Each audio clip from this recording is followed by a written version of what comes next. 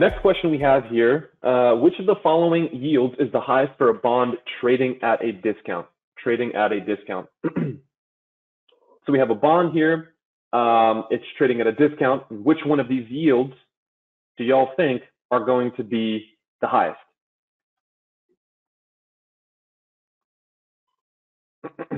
Feel free to type in the question pane there.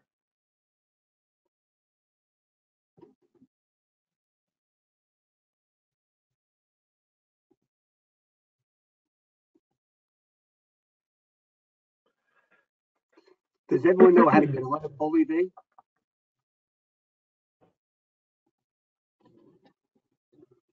Because some people join late, Chris. Oh, for the people who, thanks, Tom. For the people who joined late, if you would like to respond, and I highly encourage that you respond, go to that PollEV at the top there. Type into your browser pollev.com/bigdogian, and that will give you access here. I promise I don't see your results, who answers what, but I think this makes it a little bit more engaging. Jump in here, type in what you think is the right answer choice, pollev.com/bigdogian. Big Dog Ian.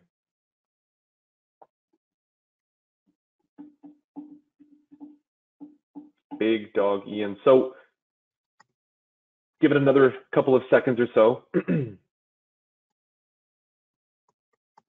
PolyV, Big Dog Ian, IAN.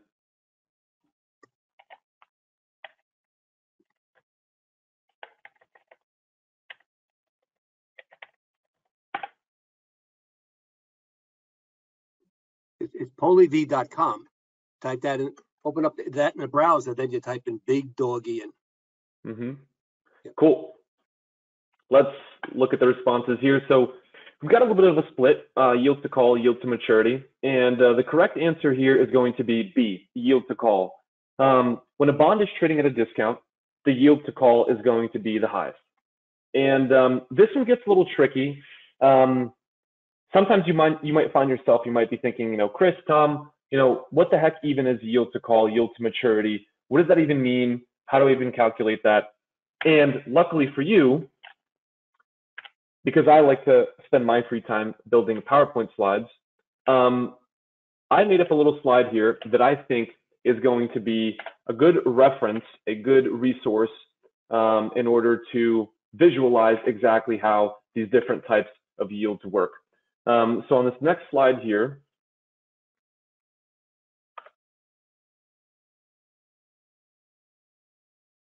if my PowerPoint deck decides to work. So on this next slide here, we've got the teeter-totter, and you may have seen this before, is the bond yield triangle. And for purposes of this exam, you won't have to actually calculate yield to maturity or yield to call. It's actually a little bit more important to understand here fundamentally what's going on. I like to use this representation, this little slide here, to picture exactly what's going on. And sometimes on this exam, you may just want to remote memorize these type of things. You may or may not need to use yield to call or yield to maturity outside of the exam. So it's best to take this bond triangle here and have it back pocket. So what I mean by that is when I was taking this exam for the bond yield triangle, I would maybe on a piece of scratch paper, draw out the triangle as I see it here. I put discount on the left, I put premium on the right here, and I would order it in the way that it appears here. And the way to remember it, a little trick here is on the right-hand side for premium, nominal yield, NY, is always going to be at the top.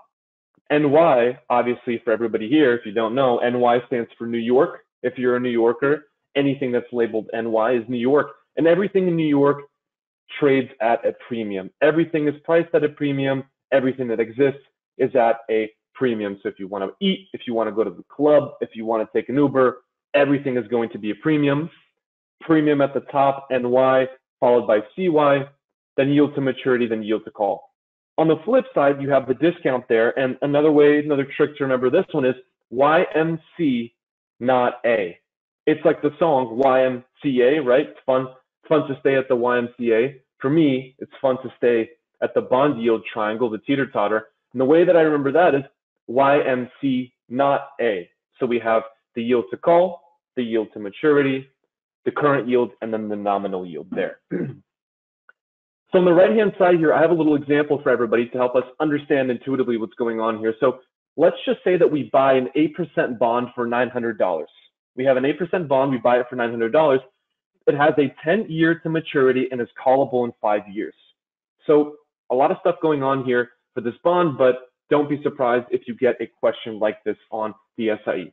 Fortunately, we'll be able to go through it piece by piece. So for everybody here, if you want to type in the questions pane here, what is the nominal yield for this bond? Nominal yield. Hey, and I have a question for Tom, actually. Tom, what's another way to say nominal yield? What is another term? I just call it coupon because I don't know why they have two different names for it, but it's the same as the coupon. Yeah, exactly. It's just a coupon. So you might have to be able to use that term interchangeably, nominal yield, coupon, but effectively, this is just a coupon. So for this example here, the coupon is going to be 80 bucks, the annual interest here. And when are interest payments made on a bond? When are interest payments made on a bond? Interest payments are made semi-annually. So the coupons will be paid semi-annually on bonds. This 80 is the annual interest, but we divide this by par to get the nominal yield, which is 8%. So that's the nominal yield, 8%. It's a coupon payment. And we get paid those coupons semi-annually. Moving on for current yield, what is the current yield on this bond over here? Current yield. Current yield formula is going to be the annual interest divided by the current market price. So our annual interest here was 80. The current market price is 900. Therefore, our interest current yield is going to be 8.9%. Nominal yield, current yield, 8.9%. Now we have the yield to maturity and the yield to call. And yield to maturity and yield to call, you don't have to calculate these, but the most important thing to remember about these is the following.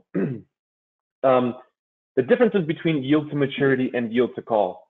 Yield to maturity is effectively saying how much money will we get? What is the rate of return?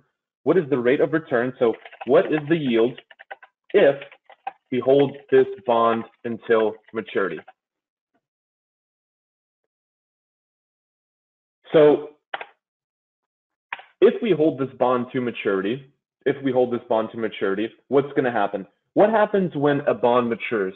Can anybody tell me here what happens when a bond matures? What do you get on that maturity date? Two important things.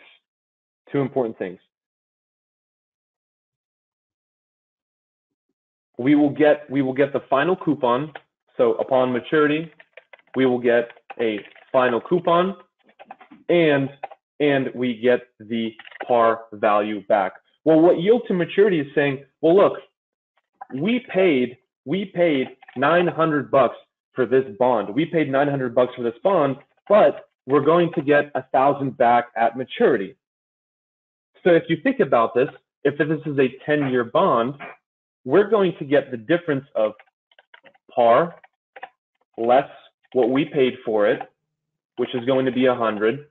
And over the 10 years that we hold this bond, we're going to be getting, hypothetically, theoretically, $10 of extra interest per year. That's on top of the 80 that we are getting annually. So you can think of it like this. We pay a discount on this bond. We're getting $100 at the end upon maturity. We're going to be getting, therefore, $100. We divide that by 10 years, which is the maturity of this bond, 10 extra dollars per year. You add the annual interest, which is the coupon here is 80. So we're getting 90 bucks and 90, right? If we want to calculate the yield on that, we're going to put 90. We're going to divide that by 900, which is what we paid for it. And that's a 10% yield there. So you can kind of see how this bond triangle is coming together. The nominal yield, the coupon, was the lowest because this is a discount bond. Then we have the current yield at 8.9%. Yield to maturity is going to be 10%. And the yield to call is going to take that one step further by saying, look, if a bond has a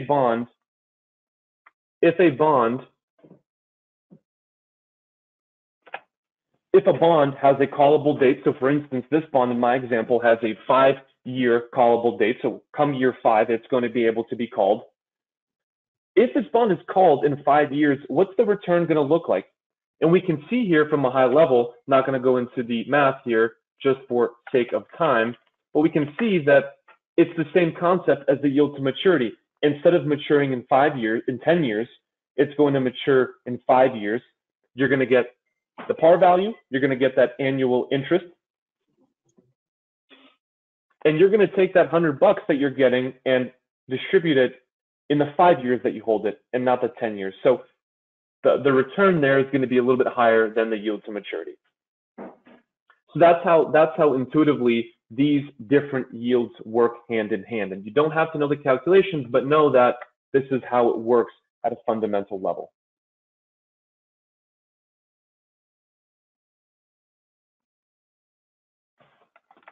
Cool. Bond yields. Best case scenario for these type of questions, draw down this triangle and write the yields here. YMC not A for discount, New York at a premium, always for a premium, and then current yield to maturity, yield to call.